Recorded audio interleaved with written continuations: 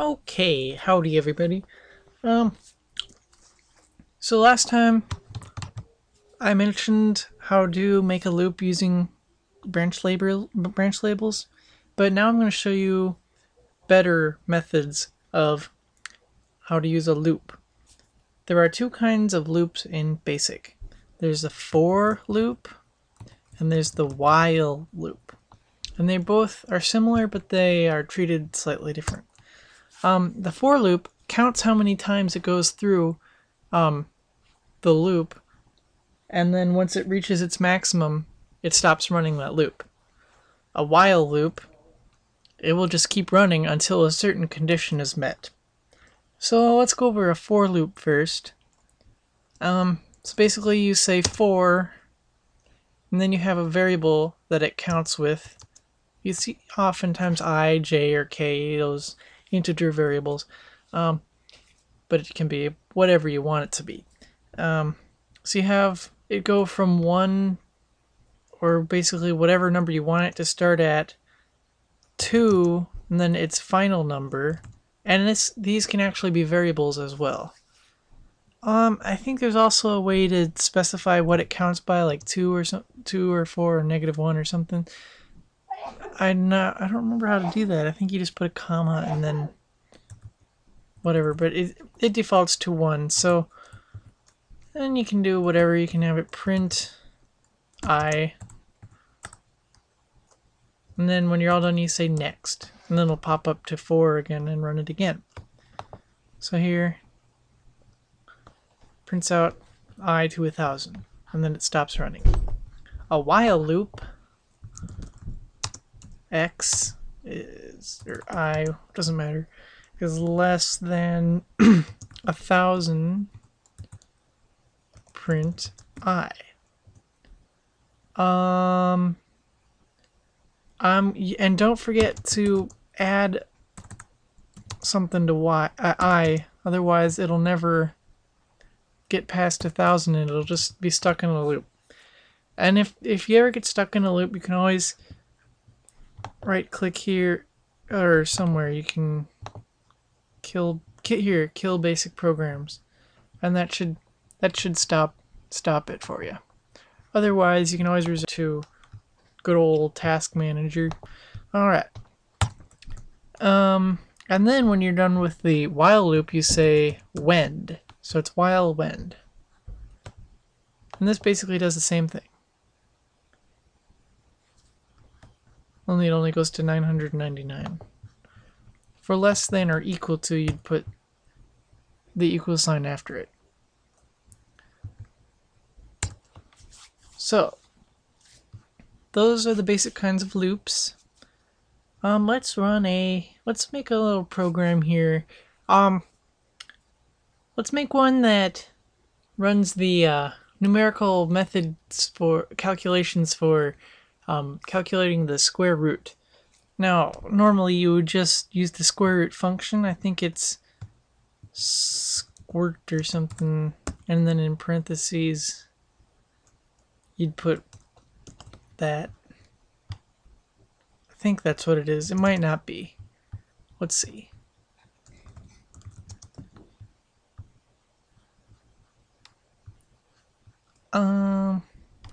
Oh well, you can always do just like 4 to the 1/2 power.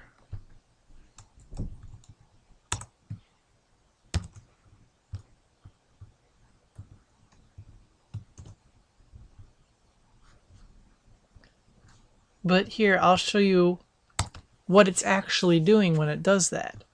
I think these calculations were developed by the ancient Greeks or something like that. I don't know.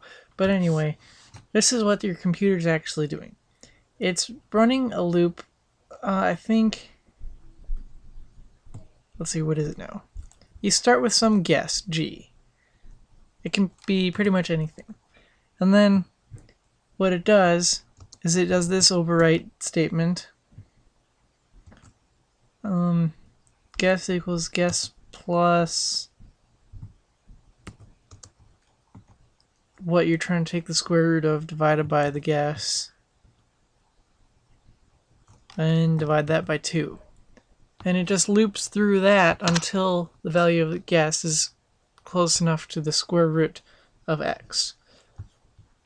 So let's write a program that does this. So it's going to have a loop, say I equals 0, because you always want to make sure that you're starting at 0. Print square root of what? Input x.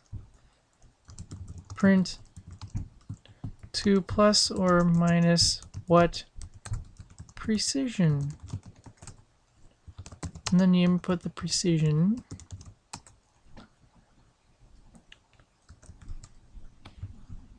Would specify this is a percentage. And then we'll change this to a decimal. Now we're gonna specify a range, like we can give the computer a little bit of wiggle room, margin for error. So let's have a lower limit and an upper limit. So lower x would be, let's see, what would that be?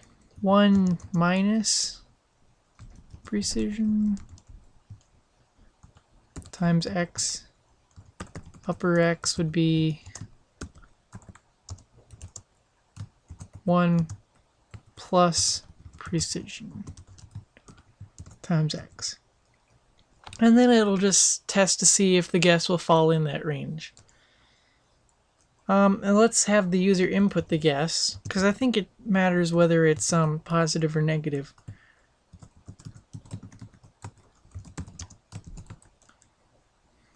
So now we'll have our loop here, while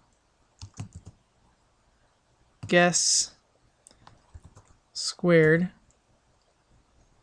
is less than or equal to the lower x, or guess squared is greater than or equal to upper x. I think I forgot to mention these logic things here when I talked about the if statements.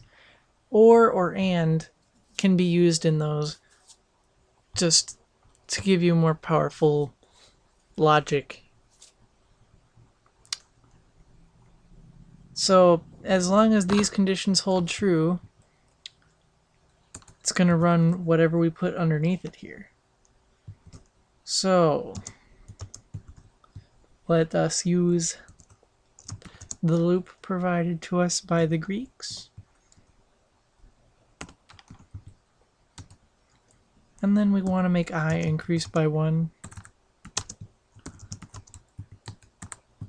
And then we're done. Wend. So the square root of x is our what we finally came up with, the guess. And we can tell him how many iterations it took.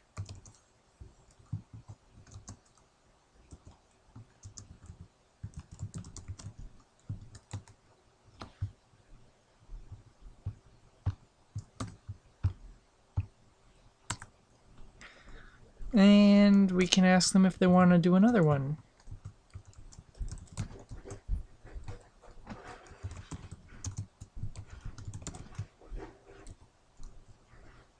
And you know what? Just because we're on the subject of loops, let's just make this a loop. While the answer is yes, then we're going to run all this. And we put wend down at the bottom. So let's see how it turned out.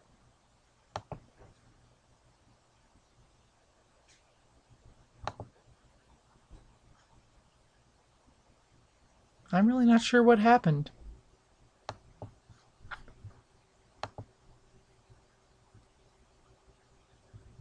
The answer is not y yet.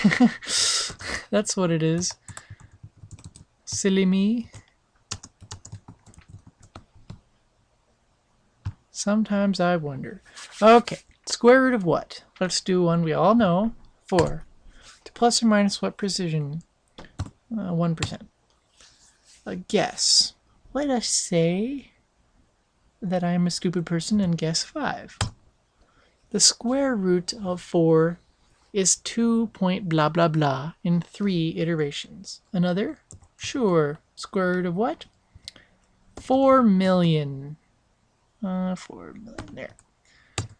Plus or minus what precision? Let's do a doozy here. Blah. Guess? Once again, let us say I am stupid and guess 0.004. The square root of 4 million is 2,023 iterations. You know, it is kind of remarkable how quickly it comes to that conclusion. Another? Nah. So, now we know how to do loops. Aren't we happy? See you all later.